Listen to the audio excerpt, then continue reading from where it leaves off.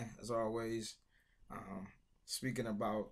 the Word of God and the message, and just being excited by God. Period. Tonight's message and thinking about Jesus, and I'm thinking about last week's message as we talked about the new year coming in. After Jesus going forth on the cross, and thinking about how the graves opened up and how some things changed, and how they were breached when Jesus went down, but when he came back up is when we saw the graves actually open and some things start to happen. And so this week's topic and text would be Happy New Year's.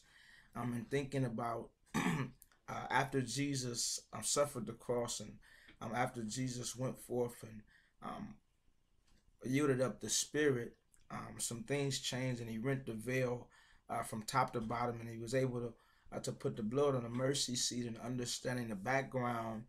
from this blood and from how it works, and understanding how when he tore this veil,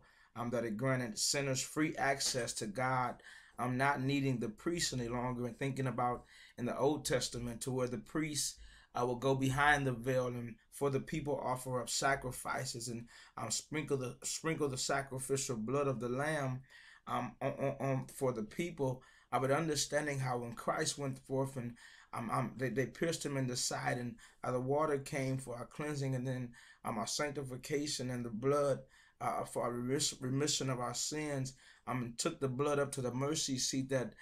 the veil was rent. And from that veil being rent, we see the access being opened and some things being changed for us to be able to have this open relationship with God,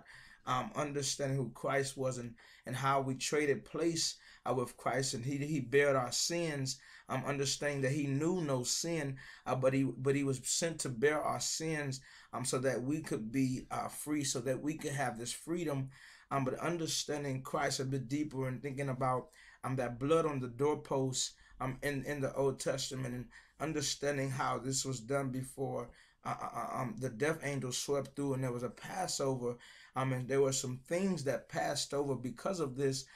We understand that Jesus is this blood, and understanding how the blood was shed,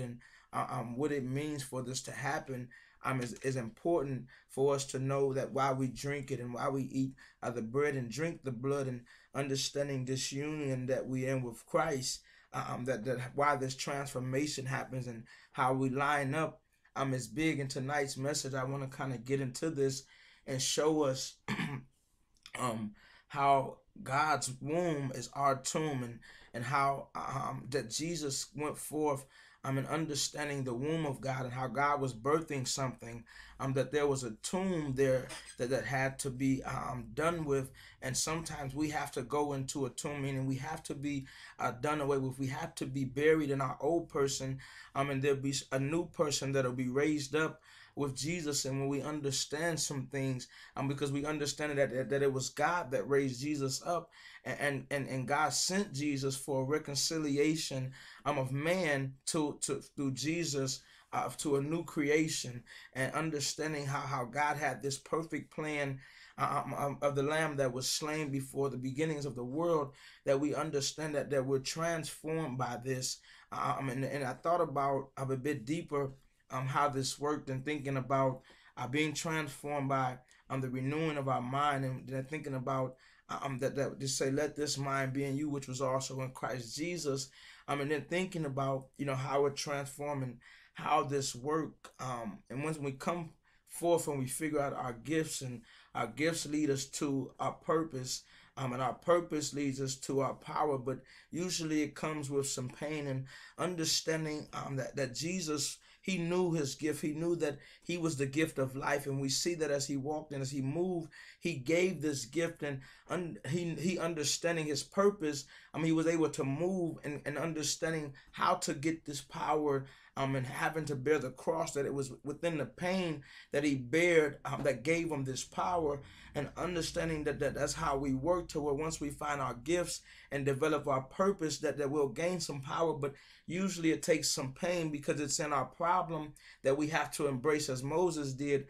to where we can open and birth that new nation. But tonight's scripture being right in 2 Corinthians chapter 5 of verse 17 is where I'll start. We just think about the new year, and as Christ went forth and bared the cross, and the graves were open, and there were some things that were turned around, and there was the end to some things, because when he said this is it, and he yielded up the ghost, and he did this, there were some things that had to be changed and turned around, and the scripture kind of pulled out what I kind of wanted to say if I would have had to come up with kind of sort of the idea for after Christ has come forth, and we should be changed by the renewing of our mind. But it says, therefore, if any man be in Christ, he is a new creature. It says, old things are passed away. Behold, all things are become new. And it says all things are become new, meaning right then, right at that moment, right when we understand who Christ is, and we understand what has happened for us, there'll be some things that change and become new. And it says all things are of God, who have reconciled us to himself by Jesus Christ, and have given to us the ministry of reconciliation. And so understanding that these things that became new, that all of those things are of God, when we understand that when we're in Christ Jesus. And so it says that to wit, that God was in Christ, reconciling the world unto himself, not imputing their trespasses unto them, and have committed unto us the world of reconciliation.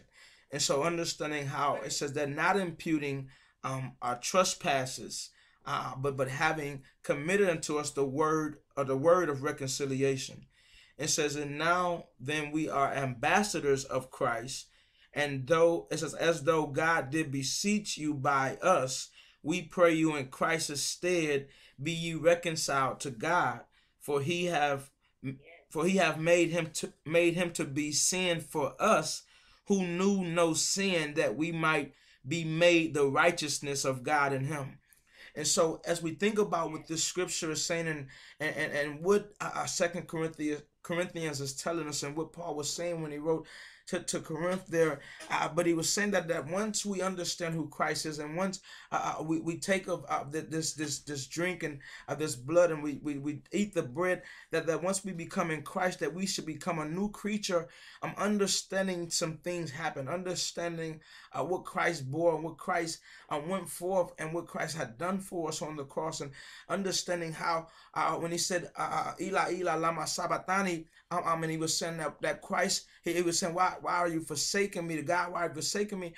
We understand that sometimes it seems like how we are when we're in a situation, and we're not exactly sure what God is, and we're trying to figure out, God, why have you forsaken me? But we understand that Christ, he had come to take on the sins of the world, and the sins of the people, so that they would be free. But when I thought about that cry out, that Ila Ila lama sabatani, I just thought about how we cry out, and as he took on our pain, and took on our sicknesses and everything that we would have to bear. He was crying out as we would, and it just showed while he was on the cross there, the pain that he was enduring, and even how he went and he prayed, saying, let this bitter cup pass, because he was saying, is there any other way that we could do this? Is there something else that could happen? But he said that nevertheless your will be done. And so we understand that Christ had a mission, and he had a particular plan, and even understanding his walking, how he came in on the coat, and how he had to go through some things, and they spat on him, and they humiliated him there. He understood who he was, and he understood what he had to do, and he understood that he had a purpose, and even in the mix of all of this pain and all of these things happening, that he still understood who he was. And even when we get to this point, we understand that this text is talking about being in union with Christ, and understanding the transformation, and understanding, even thinking about the wine, that we can't put new wine into old bottles. And once we change, and once we're born again, and we're regenerated, that we have to understand how to walk, and understand that this ministry of reconciliation for men through Christ, that God put this perfect plan together, for some things to happen. And once we understand this, that we understand Paul's special responsibility, it was the task of this ministry of reconciliation, but it also was the task of those who received the ministry. And understanding after that, the day of salvation came, and thinking about how all of this worked together. Tonight, I kind of want to go through some scriptures, and more so want to walk through some scriptures and kind of put some things together in this New Year's, and understanding the walk of Christ, and understanding the atonement, how Jesus paid it all, and how Jesus went forth to change some things for the reparation, and understanding how it seems like sometimes that people think that Christ is a blank check to kind of do whatever and live a life and just put the blood on the doorpost. But we understand that this is a sign of the time, and it's a sign for us to understand that there's a certain amount of time that we have to get it right before some things will happen, and we'll have to leave. But we understand a bit deeper that we have to understand the walk of Christ, and understand that this power that we're looking for comes with pain, and how to I think move on different levels, and understand the difference between how money on the flesh level works, and then how faith on God's level, to where we can't purchase things in a spirit realm. So thinking about going to a McDonald's or something and producing that thing that you don't see, you can make that happen with money. But when we think about in the spirit realm, you have to have faith. You can't purchase things with faith. You can't walk into somewhere with a $20 bill and ask God to produce a blessing. For we have to have faith, and our currencies are different. And tonight, understanding Christ a bit deeper, I think we'll work on our faith. And I have some scriptures that I kind of want to move through. And the first one I want to go to is right at 1 John 8-10. And I think the scripture is pretty big because it lets us all know that we have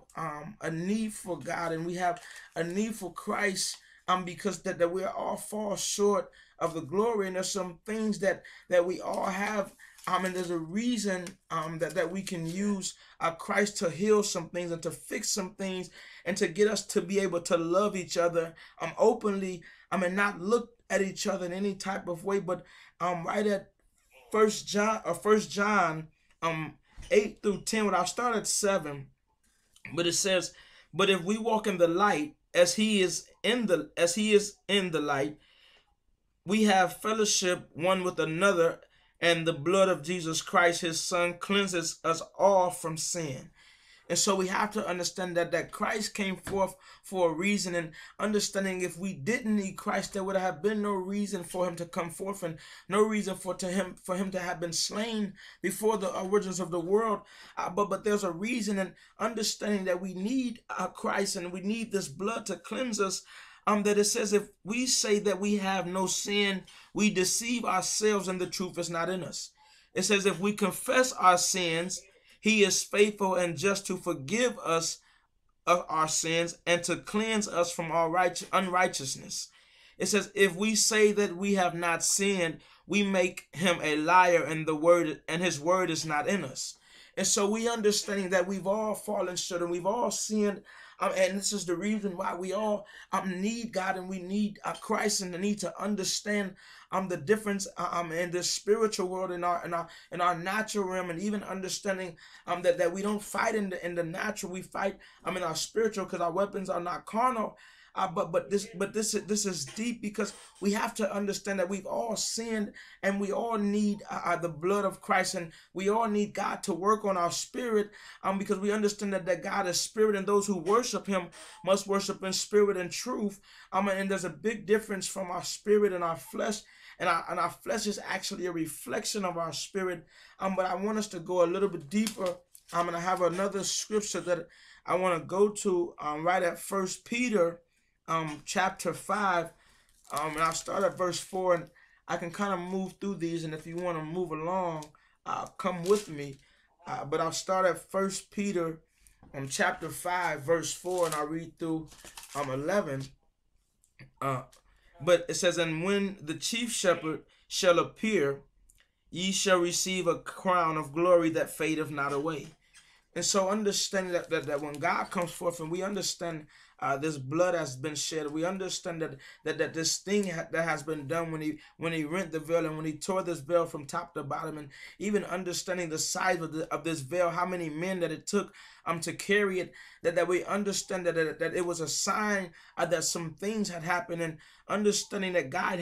has some signs of the time, and we see how even the signs of the time now with the destruction and with how the world is, we can see the signs of the time and see this battle in the spirit realm showing in the flesh, and understanding this reflection of what's going on in the spirits and what's going on in the heavens. Here in the earth, we can understand that there's a reflection going on, and there's some things that we can see happening. But it says when the chief shepherd shall appear, you shall receive a crown of glory that fadeth not away. Likewise, ye younger, submit yourselves unto the elder. Yea, all of you be subject to one another, and be clothed with humility. For God resisteth the proud, and giveth grace to the humble. It says, humble yourselves, therefore, under the mighty hand of God, that he may exalt you in due time. And so, meaning we have a time that'll come forth, and there'll be some things that happen, but he's saying that resist of being proud, because God giveth grace to the humble. But also thinking about humility and how we come forth open, not looking at each other in any type of way, but only worrying about ourselves and lining up with the word of God. But he said, casting all your care upon him, for he careth for you. Be sober, be vigilant, because your adversary, the devil, as a roaring lion, walketh about seeking whom he may devour. It says, whom resist with steadfast in the faith, knowing that the same afflictions are accomplished in your brethren that are in the world. But the God of all grace, who have called us unto his eternal glory by Christ Jesus, after ye have suffered a while, make you perfect, establish, strengthen, settle you. And so understanding how this text is talking to us, and understanding how we all being members of one body, we having different offices, that we have to learn how to work together, and we have to learn how we're all suffering these same afflictions, and there's no need to add more, because Christ has come for us all to be freed, and for us all to have this freedom, and for us all to be able to walk and move in a new light, and move into some things to where some things can happen different for us. But I want to move through a couple of scriptures and kind of walk through the story as we see Christ. And I want to move to Matthew chapter 11 at 26 first, and I'll kind of be moving around because I want to walk through and tie some scriptures together. But I want to start at Matthew chapter 11, verse 26, and right at 11 there and 26 we see right here, it says Matthew, right before John questions for Jesus, and we see that the unrepentant cities and how these things were going forth, but he came forth, and Jesus was talking about those that were heavy and those that needed some rest, and we're all trying to figure out where's the resting place, where is the place that we can actually get something done, and we can get some solutions without causing more problems. But he's saying right here at Matthew 11, starting at 26, he says, even so, Father, for it seemed good in thy sight. It says, all things are delivered unto me of my Father, and no man knoweth the Son but the Father, neither knoweth any man the Father save the Son. It says, and he to whomsoever the Son will reveal him. It says, come unto me, and all ye that labor and are heavy laden, I will give you rest. It says, take my yoke upon you and learn of me. So he's telling them to learn of me, and we've spoken this in the last couple of weeks. Learned in the Greek text, meaning to be learned by experience, meaning I've tried this and I've went through some things, and I've learned that God is who He is, that the God is that Christ has said that I am. But we've learned that in these situations and in the mix of going through this and learning it by experience, that there's a different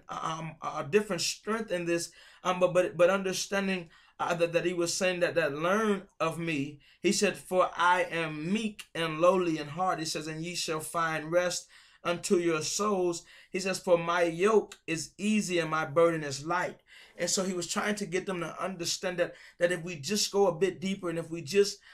get into this word of God to where we can learn and understand that God has made this perfect gift, this perfect plan for us to be saved, and this perfect plan for us to have some things changed around, and for like I said, these tombs to be opened, and for our lives to be changed. But we have to understand this in a different way. But I want to move over now to Matthew. And I'll start with right at Matthew 26. And I want to read through a couple of scriptures and kind of talk about what has happened and how these things have went forth, and kind of give some scriptures here, then move to a couple more, and we'll be able to wrap it up. But right here in Matthew, in chapter 26, if you move to 26, and we see, as I move through the walk and how things happen, and we see this plan to kill Jesus, and these religious leaders plan to kill Jesus, and he had just taught about the stewards of the talents, and we remember we learned about that, and how to steward these talents, and how they were sent out, and they were to return with these talents, and they were to return with having the work done, and understanding how he spoke about being ready with the oil and the lamps, and understanding how they didn't have time to go and get oil at the time when they needed it, but understanding the lead up to this, and how Jesus prayed with the sorrowful prayer that let this cup pass, but he said that indeed, that if this is the will, that this is what I have to do, that let your will be done. But we see he goes to pray, and then after this, he's betrayed, and arrested, and then Peter denies Jesus, and Peter, even they told Peter that we saw you with him, and we saw you before, aren't you the one that was with him? And Peter even denies Jesus. But see, Jesus already knew these things, and Jesus already knew that these things were going to happen. And even Judas, after he figured out what he had done, and he hung himself, and we see all of these things unfolding, and we see Jesus come before Pilate, and they're not able to really find anything in him. They're not able to find any wrong, but understanding how he didn't want anything to do with it. And he told the people that this is on you, and they cried out, and they cried out to crucify him, and thinking about how he had to walk, and how even the man Simon of Cyrene had to come and help to compel the cross, and to carry this cross. And then 45 is where I want to read, and where I want to kind of start, because we see they had tried to give him the vinegar mingled with the gall, and he wouldn't drink it, because we understand that Jesus wanted to pay the full price. He wanted to go forth so that we could understand that there's nothing that we can't handle. There's nothing that we can't take on, and we can't come back from. And after he had went forth and buried the cross, and then they had the keys to death and the grave, and understanding coming forth with all of this power that we see they had tried to make Jesus look like somebody that he wasn't, and they brought him here to be crucified, because we understand that the crucifixion of the thieves and people like that was what happened here. But we see right here on the cross, and as I start reading on at 45, Matthew 27 and 45, but he says that now the 6th hour there was darkness over all of the land until the 9th hour. And about the 9th hour, Jesus cried with a loud voice, saying, Eli, Eli, lama sabachthani. He says, that is to say, my God, why hast thou forsaken me? And this is where we understand that he's taking on the pain. He's taking on the switching of taking on our role, and taking on our pain and all of our destruction. And we see that he's crying out here to get us to see the pain, and get us to understand the measure of pain that he took on, for him to cry out in a question to say, my God, why has you forsaken me? We can understand Christ at this point on the cross, and we understand him yielding up the ghost there. And when he yielded up, he told God, he said he wanted his ghost to go to God. And we see there in Luke that he commanded the spirit. He said, the Father, into thy hands. In Luke, I think it's 23:46, he said, Father, that I command unto thy hands my spirit. But he said that some of them stood there, and when they heard that, they said, this man called for Elias, and straightway one of them ran and took a sponge and filled it with vinegar and put it on a reed and gave him to drink. And the rest said, let be, and let us see whether Elias will come to save him. It says, and Jesus, when he had cried again with a loud voice, yielded up the ghost, and behold, the veil of the temple was rent in twain from the top to the bottom, and the earth did quake, and the rocks rent, and the graves were open, and many of the bodies of the saints which slept arose and came out of the graves after his resurrection, and went into the holy city and appeared unto many. And understanding how this means that these graves arose, that there's some dead places and some dead things, and God's people are in some dead places. And after he said that this is it, that we should understand that was the end of some things, and this should be a new year, and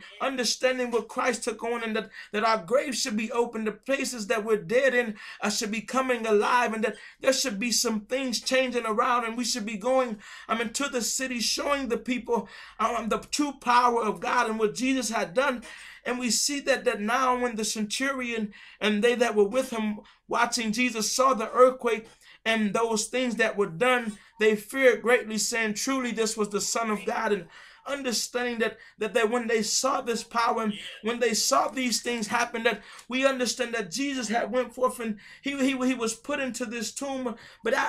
we understand that he was to be put into the hands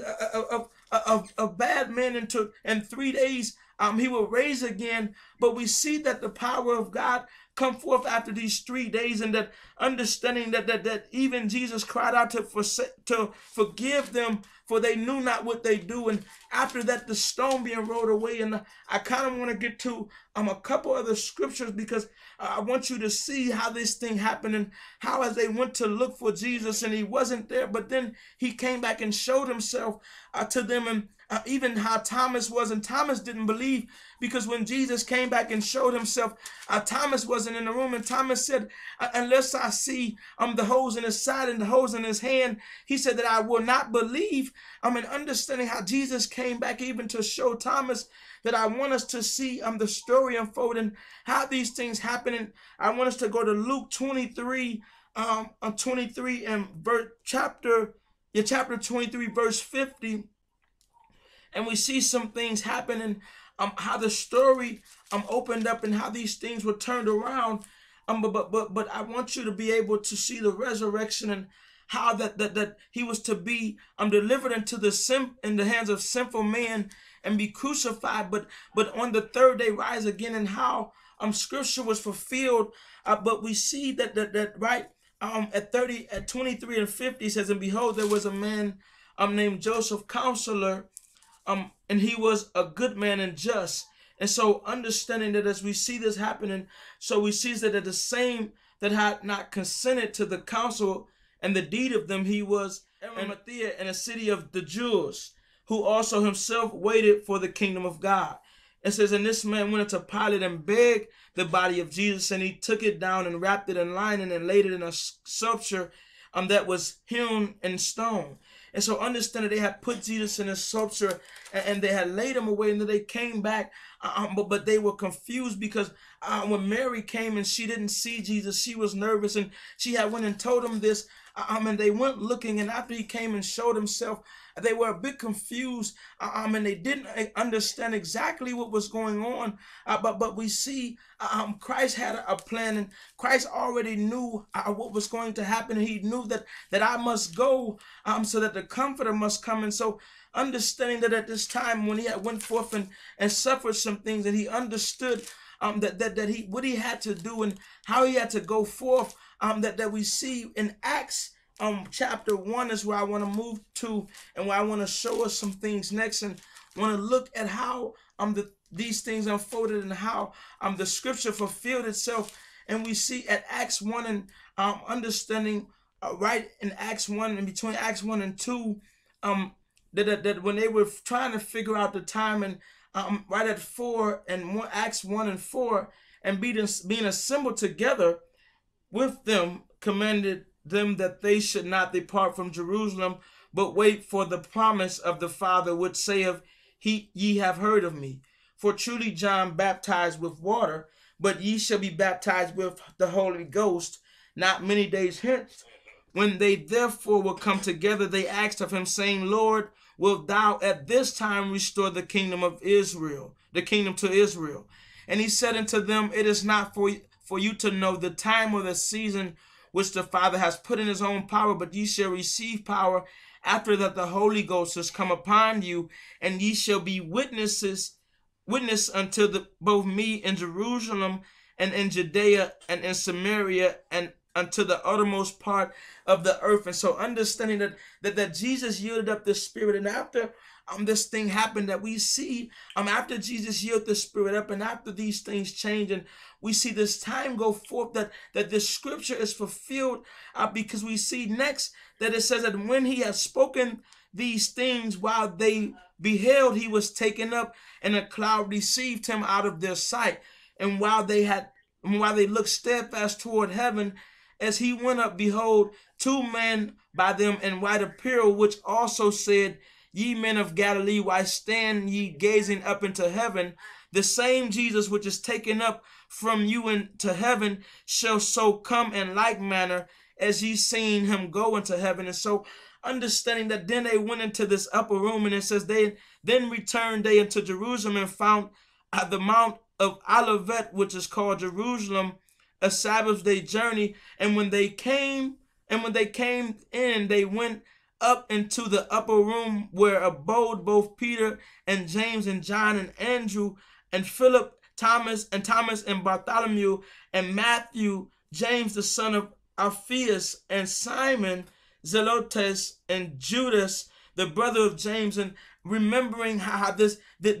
place was where Jesus was born at, and in this house, that they had to come back for this upper room. And so remembering how all of these things came and fulfilled the scripture, and after Jesus went forth and he yielded up the Spirit, and some things happened, and these graves opened up, and we see this power of God come forth. And then after that, we see the day of Pentecost coming. After the day of Pentecost come, there was a sound, and we see that the city was filled with the Holy Ghost, and began to speak with the utterance as the Spirit gave them utterance. And we see that there was amazed, because that there was a dwelling at Jerusalem, Jews, devout men out of every nation under heaven. And now when this was noise abroad, the multitude came together and were confounded, because that every man heard them speak in his own tongue. And they were all amazed and marveled, saying to one another, Behold, are not all these men which speak Galileans? And how we hear every man in our own tongue wherein we were born. And so we understand that this was the scriptures being fulfilled, and this was some things happening. This was the power being fulfilled. And after Jesus went forth, and we see that Luke continued to write in Acts, and Luke continued to show us some things, the story, and how the story unfolded,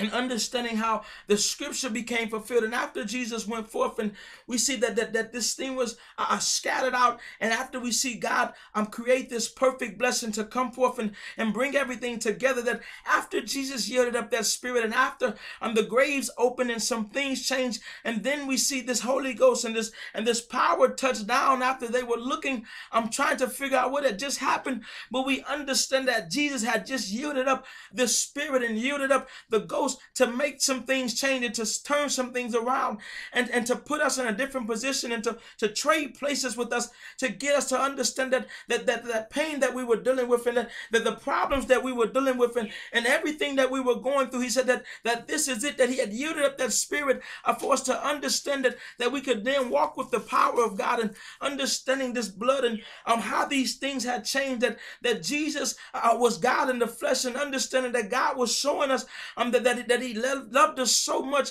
that he sent us an example, that he sent us his son to die on the cross, to be changing places with us, so that we didn't have to bear this cross. We didn't have to go forth, and understanding how they killed Jesus, and they did this trying to get us to stay down, to get us to not think that we could get up. But we understand through the power of God that God raised Jesus up, and the same one that raised Jesus can raise us up. And but we have to understand that in the midst of God's womb, that there's a tomb, and there's some things that have to be reborn and rebirthed. And so understanding that in the mix of this, and Jesus came forth for the reconciliation of man through Jesus, and understanding for us to be created into some new creatures, and for us to understand that we can walk freely and be transformed in the renewing of our mind, and have the mind that was in Christ Jesus, and understand that we walk, and we walk with not the spirit of fear, with the spirit of power, of love, and of sound mind. And understanding that as a dog returned to the places that they release, and the places that they urine and they vomit, that a fool will return to foolishness. But we're trying to get people to see that we can't put this new wine into old bottles, and we have to understand the power of God and the love of God that was sent forth. And once we understand who God is, and the power of Christ that went forth, and the power that comes from Jesus being on the cross, and the scripture being fulfilled, to where God was able to then raise him from the dead, and get us to see even how he folded up everything in the grave. And we see the two angels at the beginning of the end to get us to understand that the beginning and the end, that Jesus was the beginning of the end. And we understand that the power of Jesus was sent for us to live free, and for us to have power to understand who God is. And the moment that we work on our spirit, and the moment we come into a new revelation of who Jesus is, and we understand why Jesus went forth, and why we now understand the sacrifice of the bread and of the blood, and how Jesus went forth. And when this veil was torn, that we didn't need a priest, and we didn't need anybody to get us to God, that all we have to do is cry out. Like the man at the pool, all he had to do was cry out and reach out, and understand that there would be some things changed. Like blind Bartimaeus, he just cried out, and he understood that there was some things to be changed. And even understanding how Jesus, he walked, and he understood that he was giving this gift of life, and he was helping these people that were blind to see, and these people that were lame to walk. And even understand how he gave his life to even get us to see that even in the time that we didn't know that we would need Jesus. And understanding God's plan, that he slain him before the beginnings of the world. And Jesus looked out and saw us coming, and he saw the line of us coming down that would sin, and that would already do these things, so we would need someone to sacrifice for us. And he looked out and said that I'll go, and I'll shed this blood, and I'll go forth and sacrifice, and go forth and bear the cross, so that my people will be able to live free, and that my people won't have to go through all of these different things, and they'll be able to have some strength and know who God is, because we see power in God, and we see how God lives through us. But tonight's message, that after we understand Jesus, that we'll have, it'll be a new year, it'll be a new us, it'll be some new things that happen, because we'll move in a new light, and we'll understand why we were the firstborn, and why there's some things that happen different for us, and why we're just on a higher standard, because there's a different blessing for us. There's some different things that's been set up for us. But tonight's scripture, tonight's message is to get us to understand that after Christ had came, and after Christ had bared the cross, and it went down, and he came up with all power, that then it was a new year, then there was some things that should happen, then everything should have been renewed, because we understood the power of Christ and the power through God. And so understanding that even thinking about restarting a new year without God, how we plan a lot of things, and we do a lot of things, and thinking about being on the world's time, that at the beginning of the year, I think about planning things, but normally I don't think with God. And so as I thought about going forth, and I thought about the resurrection of Christ, how Christ goes forth in order for things to change, in order for some graves to be opened up. And I think about Lazarus, how Jesus came, and after he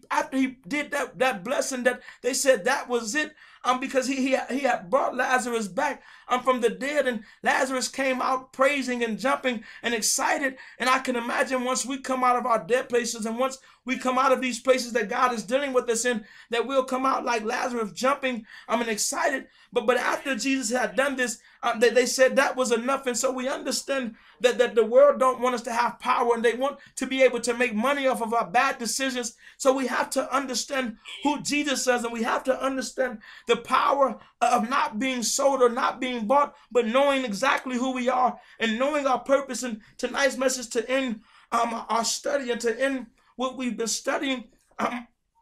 want us to understand and think about how our gifts takes us to our purpose, and how our purpose leads to our power. And so I thought about how our gifts shows us our purpose, and once we figure out our gifts, it'll give us our purpose, and then our purpose will lead us to our power. And as we understand our purpose more, it will give us our power. But usually our power comes from our pain, and understanding the pain that Jesus had to go forth and bear, and these things that he had to go through, that all of this power came from him bearing the cross and going forth to death, and then being brought back. But understanding even us that there's some problems that we have, and understanding until we grab a hold of these problems, and until we grab a hold of these things and get with God and understand that problem will be our solution that builds a destiny for us. But sometimes we miss it because we don't like going through pain, and we don't like handling those things that are exactly the steps that we have to take to kind of heal those wounds. But I guarantee that our gifts, once we figure them out, they'll show us our purpose. And once we understand our purpose will lead to power. But I want to warn you that power that we're looking for, that we're trying to get, that success, the money and the things in the world, that everything that we're trying to accomplish, it comes with some pain, and we have to bear some things. But I want to tell you that even like Moses, when we understand this pain, and we go forth and we grab that snake, and it turns into a rod, and it becomes the thing that we can use to birth a new nation, and to show some people a new way, that we'll understand why Christ had to go forth and bear this cross, and why we have to bear our pains, and why we have to deal with these pains, to where we can even show people that they got me here, they hurt me here, but I'm here to tell you that I still made it, and I'm here to tell you that you can make it, and that even though you have to bear some pain, that you can still be who God has called us to be. But tonight's message, understanding the new year and the things that are coming, that God is birthing some things and transforming some things. It'll be renewing us. But happy New Year's.